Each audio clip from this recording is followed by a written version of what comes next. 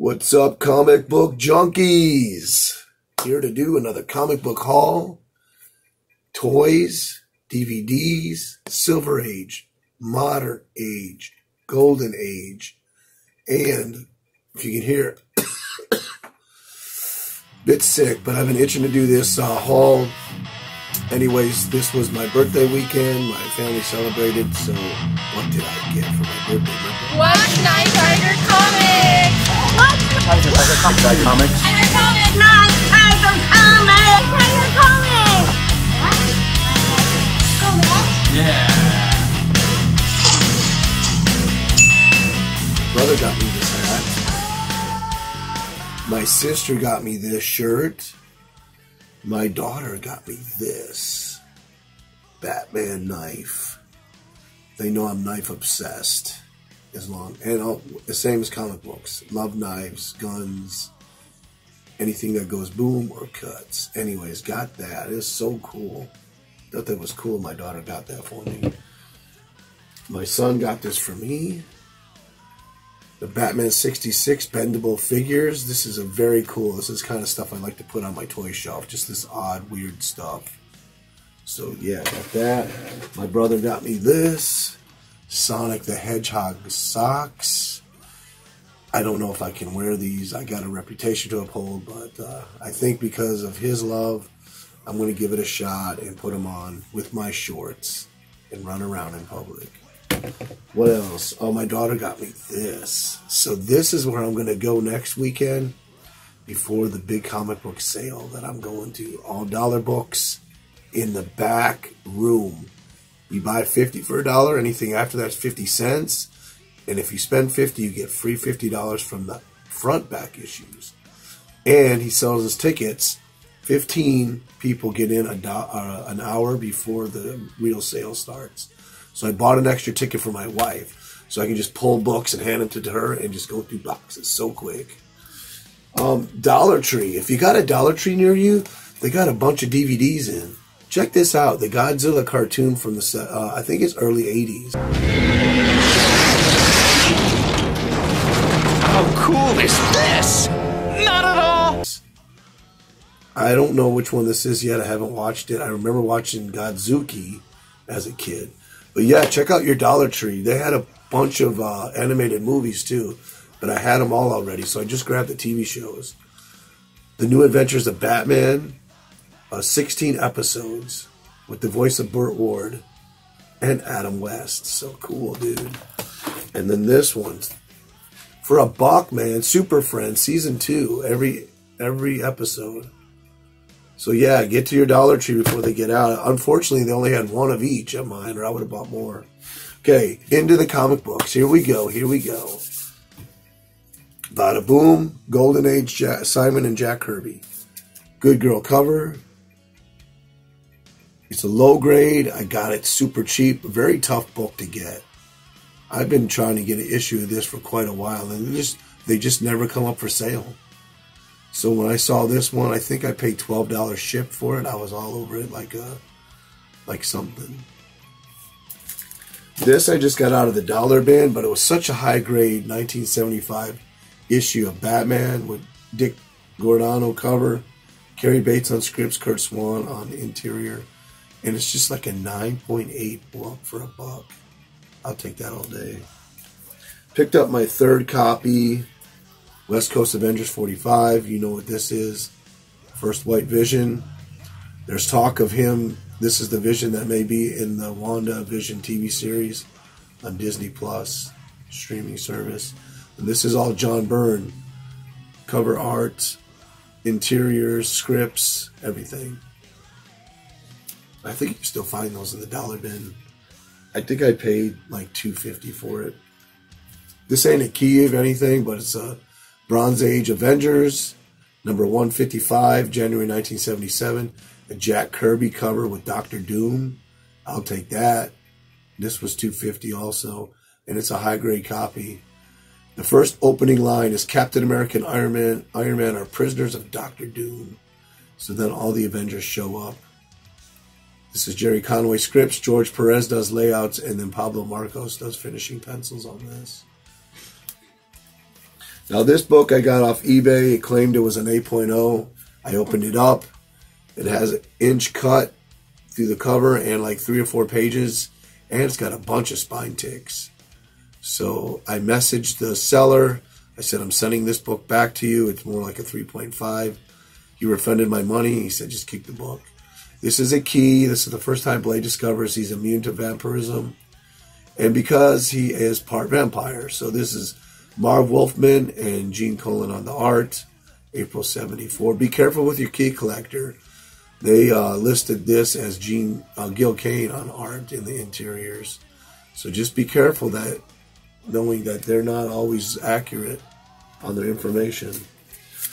I bought this off eBay. They had it listed for $10. The seller shot me $8, a reduction by $2. I just thought it was so cool that the Atomico word, atomic, on the cover. So I got it. It was like $12.50 shipped. Nice grade too. It's like a higher mid-grade. Another Golden Age Good Girl crime book. I paid too much for this thing. Way too much. Well, like $10 too much because of the grade.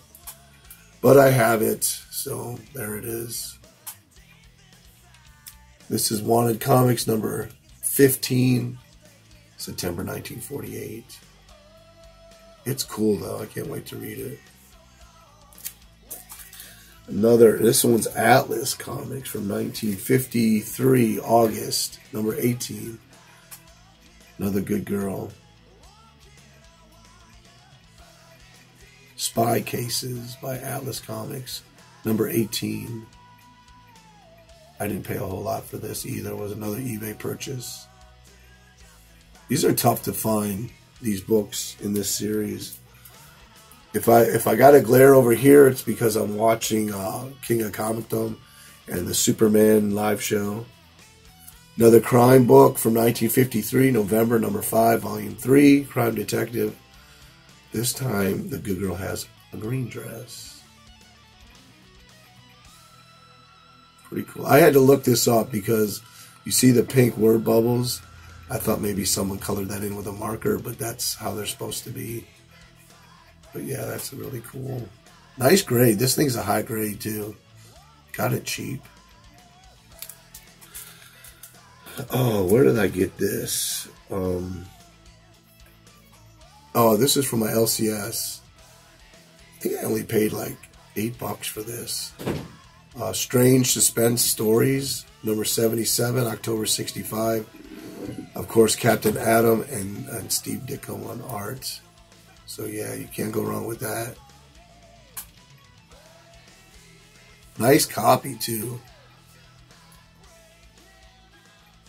And then this book is another, this is from my comic book shop, but I've been looking at this Golden Age book for several years, and they always want $100 for this. So when I saw this copy for $30, I went ahead and grabbed it.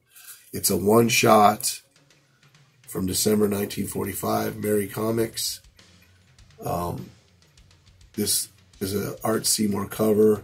This is by Carlton Comics. I tried to do some research on that company. Couldn't find too much on them. But it does have a sister book that I'm trying to get called Zoom Comics. So this cover, this is Captain Milksop on the cover. And he doesn't appear in this book anywhere. So that's kind of weird, ain't it?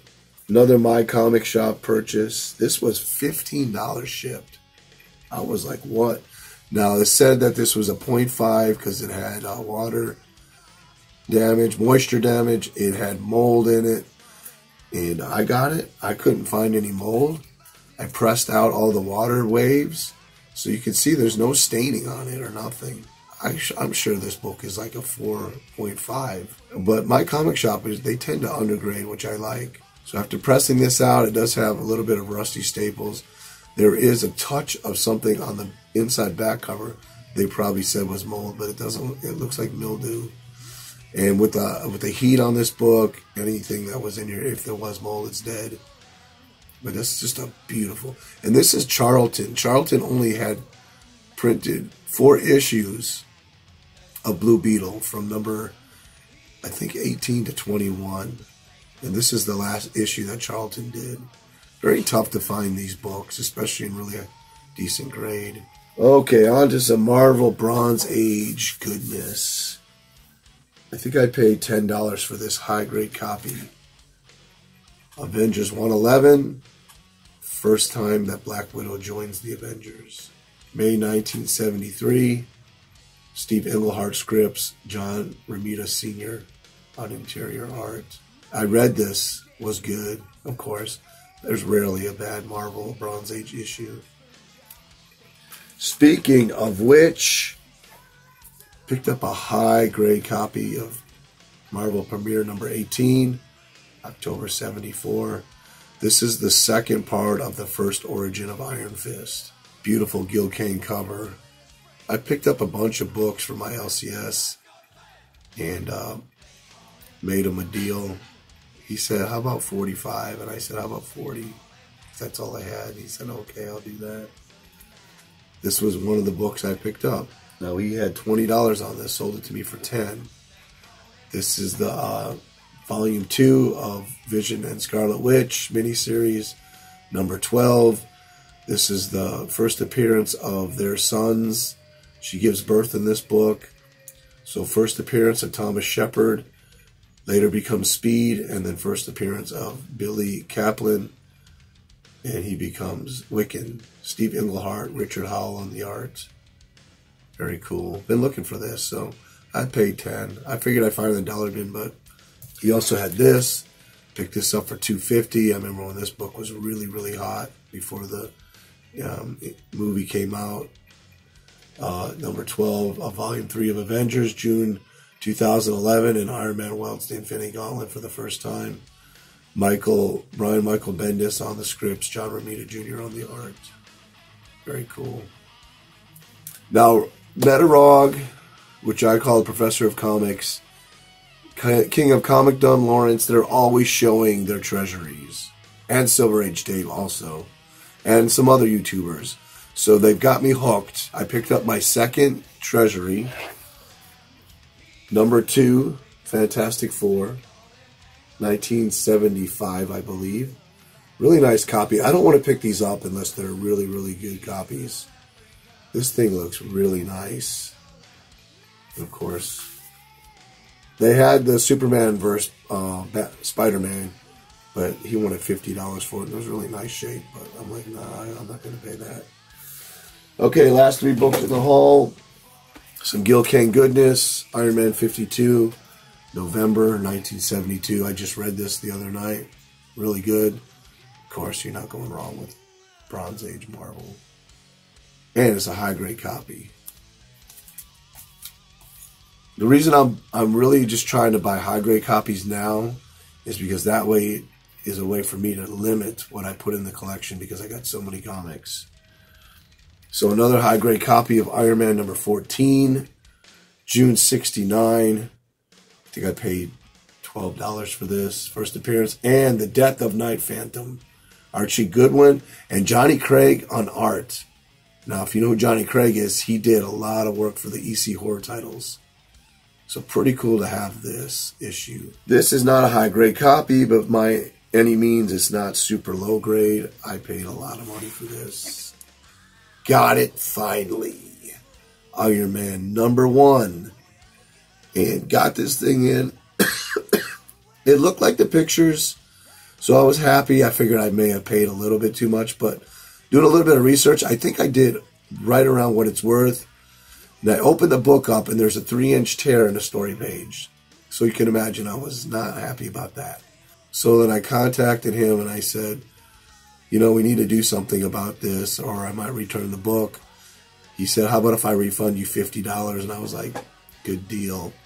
So happy to have this. I paid about $200 for this copy. So happy for that. So that's it. That's all I got. Hope you enjoyed this. Nighttiger. Peace, brothers and sisters.